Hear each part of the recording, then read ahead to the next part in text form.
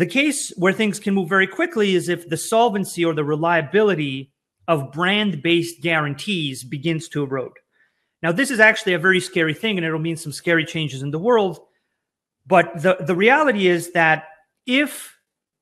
the world that we're in now is based on some kind of institution or firm or enterprise saying, you should trust my insurance company, you should trust my financial institution, you should trust me because I have a logo, and that logo has been solvent and successfully executing contracts for 100 years. If that begins to fail, like Wirecard, like other examples where people begin to look into the solvency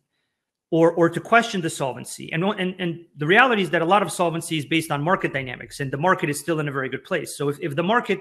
doesn't go to a good place, if it goes to a bad place, and you have people whose solvency is based on the market being in a good place,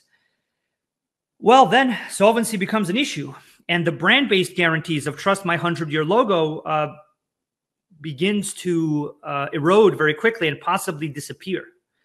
And I think the fundamental question that everybody should ask themselves when thinking about blockchain systems in their core foundational value is,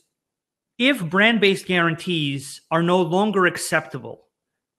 where do we go? What do we do as a society that wants to conduct global trade, global financial transactions, and kind of interact on this contractual basis when somebody's brand no longer assures me that they're solvent and that I can rely on them and that I can do transactions with them? If we get to a world where that is a question, or a fundamental question for many transactions, then math-based contractual guarantees, of which blockchains and definitive truth-based systems like DeFi are the absolute pinnacle, those systems will immediately become in demand.